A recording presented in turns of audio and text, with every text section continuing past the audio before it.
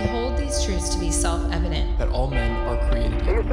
As a member of Congress, I get to have a lot of really interesting people in the office. Experts on what they're talking about. This is the podcast for insights into the issues. China, bioterrorism, Medicare for all. In-depth discussions. Breaking it down into simple terms. We hold these truths. We hold these truths. With Dan Crenshaw. The Eagle has landed. Our next speaker is going to be on space medicine.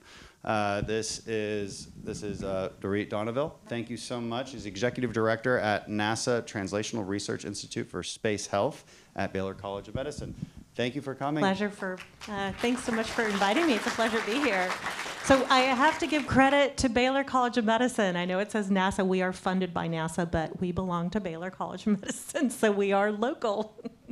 So I'll talk a little bit more about you. You make sure our astronauts get excellent health care when leaving Earth. She recently produced a documentary on this endeavor, Space Health, Surviving the Final Frontier. And you're working on an understanding of what is necessary for an eventual Mars mission. So this is some really cool stuff. Dorit, what does it take to survive? Let's just talk in basics first. What does it take to survive in the final frontier? What are the health challenges in space? And how do you reduce those risks?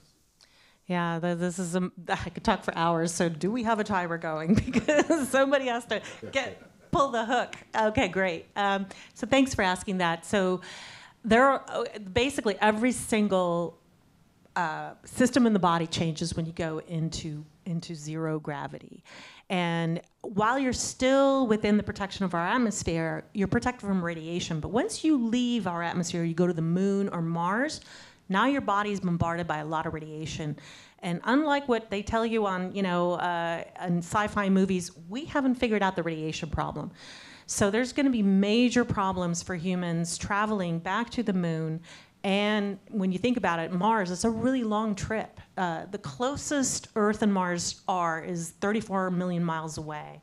And with current propulsion, it's going to take us about 6 months to get there. And then you got to wait for the planet to be realigned back with Earth to be close again. So that's a year and a half, and then another 6 months back. So you're talking a really long time, a couple of years for that trip. And so the longer you're out there being exposed to radiation, and this is like really bad radiation from planet exploding, suns exploding, all kinds of stuff, it's going to damage the body.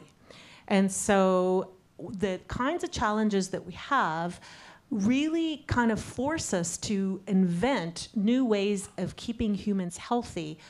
And it's the same thing as preventing cancer or preventing damage from the environment that could cause disease in you. So making humans more resilient, figuring out a way to keep us healthy. You know, Dan, when you were talking about a healthcare system, and thank you, that was really inspirational for me, I thought to myself, let's do it in space. Seriously, because it's a blank slate. We have to do everything that you're proposing for people. They're the same. Our astronauts are the same people as you and me. We have to provide a healthcare capability, a whole healthcare system in a tin can. So if you could do it in a tin can on a way to Mars and back in a 3-year period, if you could figure out how to keep humans healthy in a tin can on the way to Mars and back, you could do it on Earth. And you could do it in a whole different kind of way, because you have to put healthcare in the hands of the astronauts, and they're not going to be doctors. They're going to be engineers, they're going to be planetary scientists, they're going to be pilots. Maybe they'll have a doctor, one crew medical officer. That's the guy that's going to get sick, or her. And then you've got a geologist trying to do a procedure. So it's the same thing as what you're describing, putting the data, the healthcare, the insights as to how are you doing, Dan? Are you about to get sick? Let's give you something so that you don't get sick, because if you have a UTI in space, that UTI, urinary tract infection, okay, that can happen in zero-G, particularly scary thing. That could be life-threatening. So what you describe for a new healthcare system, we can do it in space. So I'm sorry, I didn't answer your question because I went off on that tangent because it just really stuck in my mind when you were describing that healthcare system. So there's a lot of challenges that we have to solve in keeping humans healthy in space. So we have to give them an ability to exercise. We have to provide a whole new way to feed them, because on that 3-year trip to Mars, the things that we take for granted, like fruits and vegetables, we're not going to have that. And our bodies need all those vitamins. You're thinking, okay, let me send some vitamin pills with them. Guess what? Those vitamin pills, have you ever checked? They expire after about a year. So if we've got a 3-year mission to Mars and you got to bring all your vitamins with you, by the time you need to take them, they're expired. I thought that was a myth. Did they actually expire? No, they expired, dude. Throw them out. Throw them out. I don't know. Seriously. I don't believe you. Seriously. I think expiration dates are bogus. Okay, now you're really scaring me.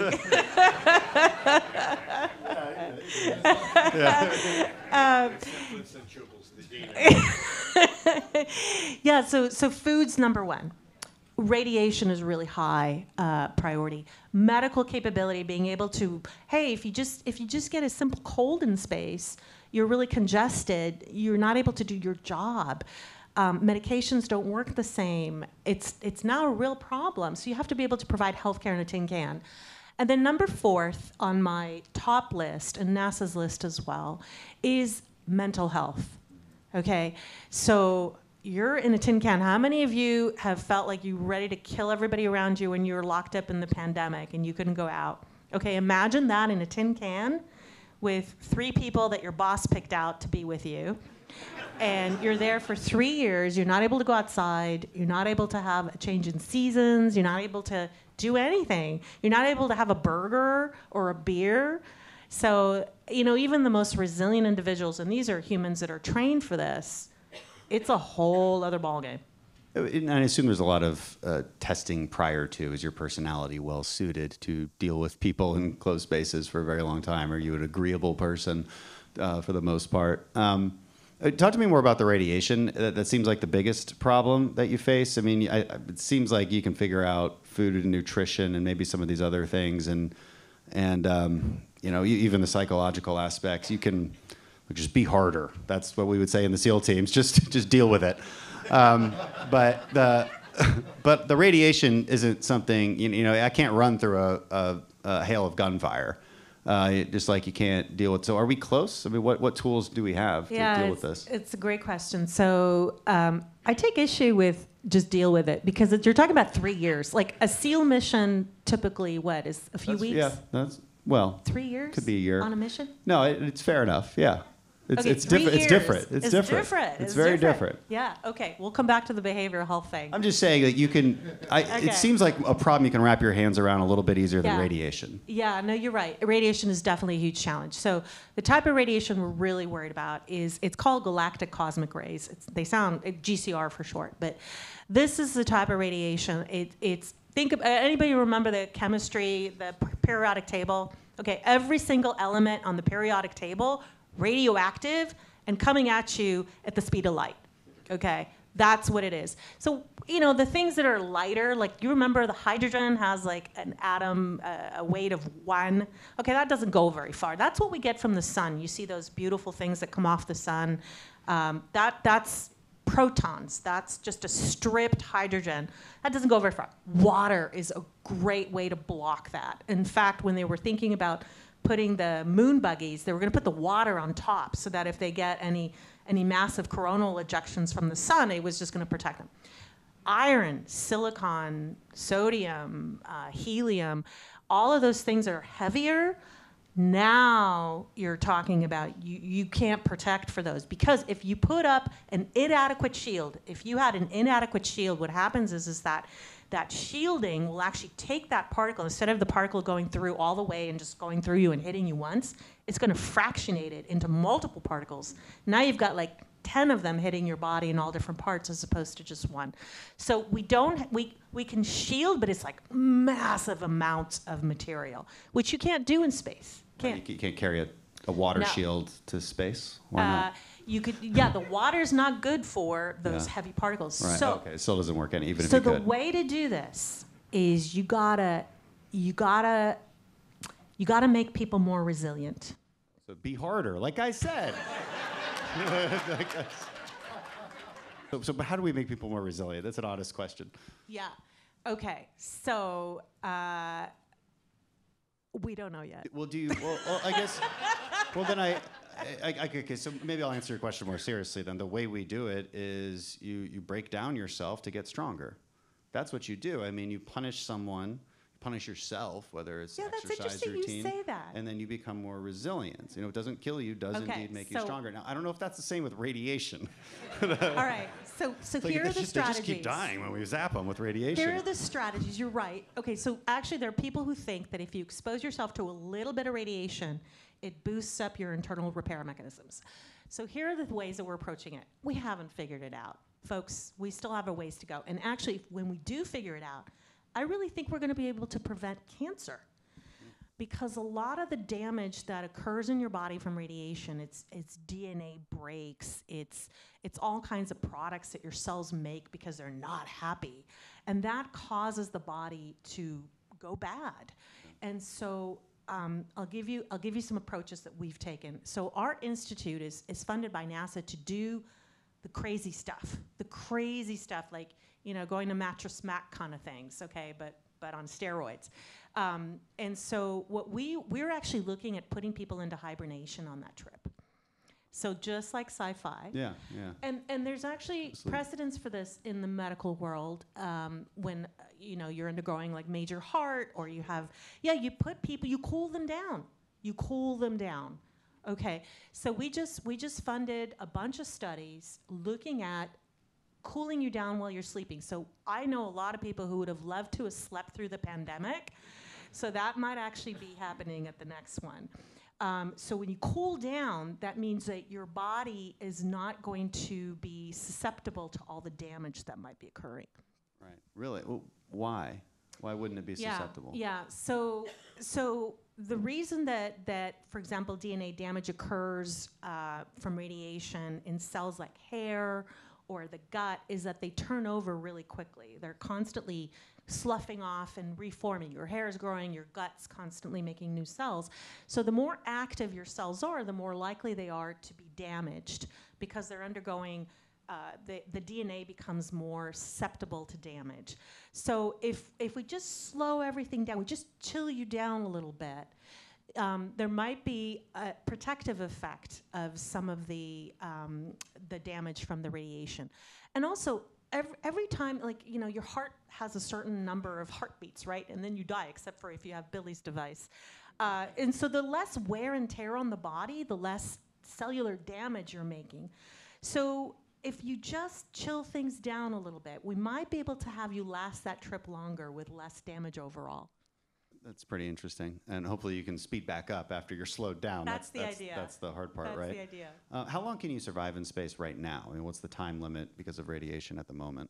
Yeah, so that's a great question. So right now, our astronauts are still within the protection of our atmosphere. Now, the higher up you go, the thinner the atmosphere, the less protection you get from radiation. So, if you live like in Denver, right, you're up higher and you do get more skin cancer in Denver, et cetera.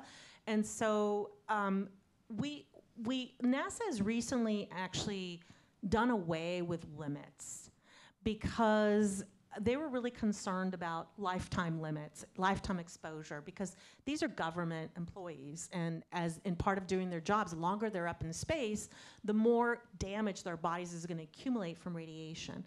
So in answer to your question is, we don't know how long you can live in space and radiation and survive. We don't know. Nobody's ever done it. The trips to the moon that were outside of low Earth orbit in the 60s and 70s, they were up there for a matter of a few days.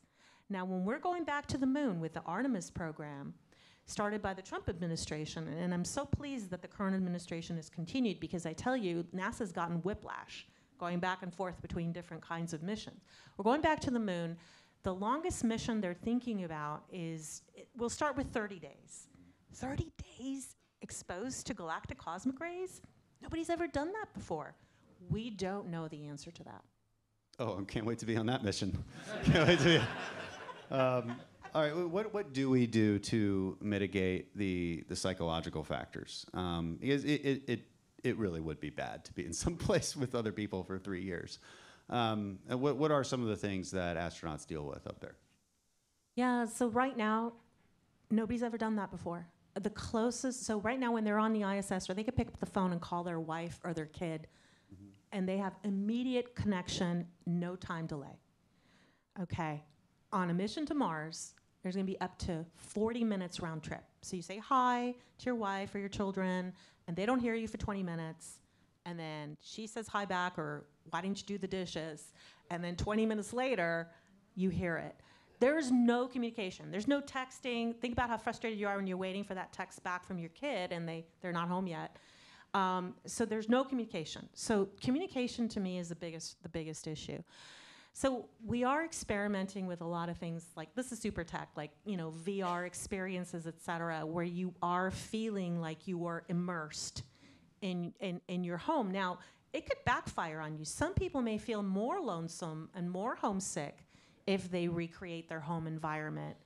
Other people may like that, so it's highly individualized, but nobody's ever done it. So Congressman, the best analog we have is Antarctica. Because when people go to Antarctica, they still can communicate with people outside in the outside world, but it's extremely austere, really long, really dangerous conditions. And so that's what we're looking at is Antarctica as a model. What about the Navy submarine force? They could be underwater for months at a time. You're absolutely right. So the nuclear submarines, right? They go down and they're down there it's silent and there's no communication. That's exactly right. So I'd love to hear more about what you think about that. We just tell them to deal with it. I mean, that's what we tell them to do. We just deal with it. Well, what's interesting is, there's higher morale on a submarine, generally speaking, than a surface ship. And why is that? It doesn't make sense. You get to see the sun on a surface ship, but submarine force generally has higher morale. Yeah. Maybe because there's more of a mission. They feel like they're more elite. There's more of a mission. Maybe better leadership, a number of things. They also have better food. They actually have better food on submarines. It's well known to have the best food. So it's really important nutrition's important for mental health. Yeah. It's not just nutrition, it's mental health. So that's another problem for us because I don't think we're going to be able to get them Snickers bars. That's a problem. You got to figure that out. Last question, real quick, because we're out of time. But what are some of the main things that we've benefited from here on Earth from y'all's research on astronaut healthcare? Yeah, so a lot of the insights that we're making in space really have, I'll just give you a simple one. How many people here have a home gym? Anybody? Raise your hand. That came from the space program. The iPhone or the cell phone cameras came from the space program. The insulin pump, the continuous insulin pump came from the space program. CT scans, MRI scans, all images that were stitched together by the Apollo era on looking at images of the moon. Water purifiers, air purifiers. I mean, the list just goes on and on and on and on. In terms of health technologies today, we are making incredible insights because what's happening is we're getting to the humans when they're still healthy, and the environment is causing an immediate change that is starting down the path of disease, and we're learning to prevent it before it becomes disease. Whereas the healthcare system today gets them when the train wreck's already happened, and it is too late. So we are using space, as a biologist, we're using space as a way to study how to prevent diseases, because we've got these really healthy humans that we can actually track really carefully and see, boom, we're going to intervene right here before osteoporosis kicks in. Those are some brave humans. All right, well, thank you for the work you do. That's amazing. That was really impressive. Thank you. Appreciate it.